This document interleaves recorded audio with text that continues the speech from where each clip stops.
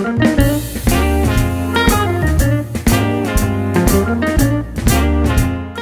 guys, Serena here with Bob's Red Mill, and today I'm in the kitchen making lemon zucchini muffins. These are perfect muffins to use up the inevitable bounty of zucchini that I still have growing in my garden, so I'm hoping you do too. These are bright in flavor, lightly sweetened, and a perfect treat for the day. So let's get started. In this bowl, I have my gluten-free 1-to-1 flour. You can also use all-purpose flour on this one if you want to. And I am going to add my baking powder. And then I'm going to add a little bit of salt to it. This just brings out all the flavors, so you always want to add just a pinch of salt to anything sweet when you're baking because it just brightens up everything. And then I'm going to add my sugar. So, let's see. And after that, I'm gonna take my whisk, which I completely forgot to get out, and mix that all together in my bowl. I just wanna make sure there are no lumps, and it just lightens up everything. Makes everything mix together well. And at this point,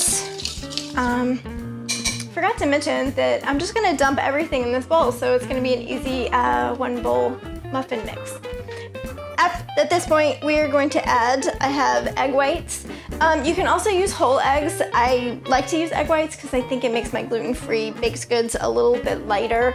The egg yolks tend to make things a little heavier, and I just need the binder in it. So for this one, I am using egg whites. And I have a little bit of almond milk here. Pour that in, and I softened up my butter. Probably softened it a little more than I should have, but it'll still work out just fine. And I also have some apple cider vinegar, which helps give everything a boost. And I'm gonna take my lemon, and I'm gonna zest. I want to add a little of the zest to it. It's great for giving it, again, that nice bright flavor, a little bit extra lemon to it. And just make sure you don't go too deep on it. You don't want a lot of the white in there, but I do like to put a lot of lemon zest in things. So here I am just going to go around and make sure I don't miss any of this guy. And then I'm going to add in the lemon juice. So I'm going to cut this in half, and I have my juicer here. So I love doing this. Fresh for me is always better, but if you prefer to use the stuff in the bottle, that's a-okay. Let's see how much. I'm looking for a 1/4 cup. I think I'm probably gonna need the other half of that. Yeah. We're gonna go ahead and do the other half. Make sure we get all that goodness out. And there we go.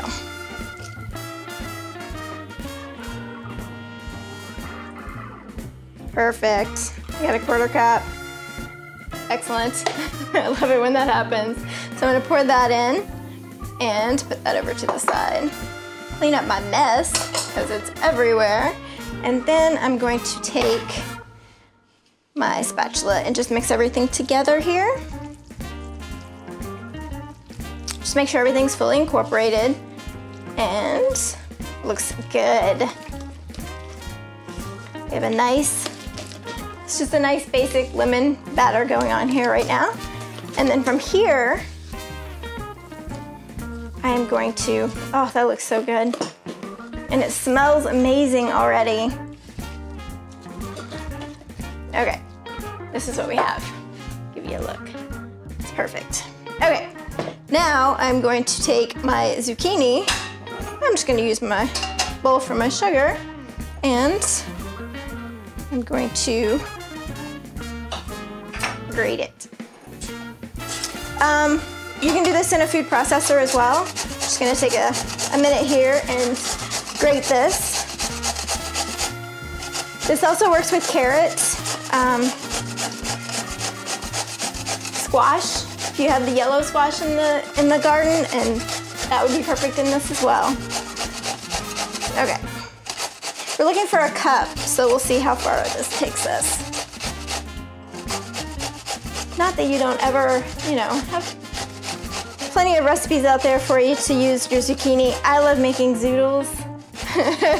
Some people in my family are not as big a fan of the zoodles, but I personally love some zoodles with some homemade sauce.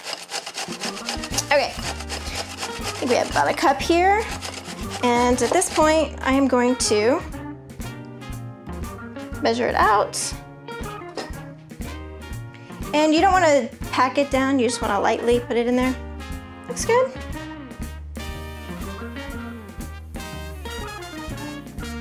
Okay, we're gonna add this in, that aside, and stir that up. Oh, this looks fantastic. I'm excited. These are great for on-the-go breakfast. They're perfect for a sweet treat in the afternoon. They freeze well. You can just pop them in the freezer and then microwave them or set them out the night before, and you can even toast them up in the toaster oven, which I think is really good. So, okay, everything mixed together. I've already prepared my muffin tin. This makes 8 muffins, which I really like. I feel like sometimes 12 is too many. We're a house of 4, and well, I like to say we eat pretty well. Sometimes the baked goods, by the time you get to the last few, you're kind of all done with it. So I really like to use, I like recipes that have around 8 when it comes to muffins especially. But if you like more, you can double the recipe. And it also, you can cut it in half if you have a smaller group. So from here, I'm gonna take my batter, and I like using the cookie scoop or muffin scoop, just to make sure everything's even. I will evenly distribute these into the muffin tin or muffin pan. And, oh, this looks so good. It smells so good.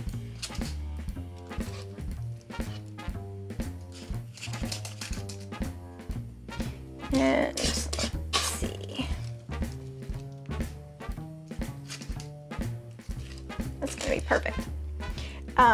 And then it's gonna take about 2 scoops each.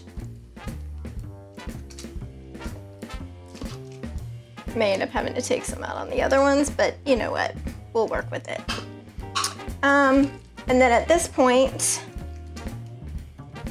we are going to put these in a 350-degree preheated oven and bake them for about 25 to 30 minutes. You just want to make sure that they're nice and golden brown on the top. And you don't have, when you stick it with a toothpick, you don't have any wetness that comes out of it.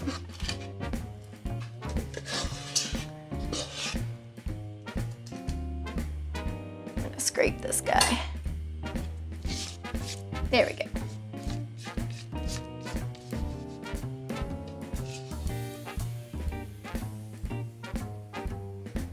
Perfect, perfect, perfect. Want to make sure they're even, so I'm gonna take a little bit from this guy. Shh, don't tell I'm stealing it. And I'm gonna sprinkle the top with a little extra sugar. I happen to like that. That's my trick for not adding quite so much sugar into the recipe. If you put a little bit on top, it actually gives your palate that chance to get that hit of sweetness, so you don't need a ton in the recipe. So from here, I'm gonna take a little bit of extra sugar and just put that on top. It also gives it a nice little crunch, which is, you know, fun on your muffin. Okay. My mouth is already watering. I'm ready. And I still have to wait. Okay, so from here, I will finish this up, and then pop these in the oven, and I'll be back when they're done in about 25, 30 minutes. All right, we are back. The muffins were in the oven for about 30 minutes, and these are my favorite parts. Look at that, nice and toasty.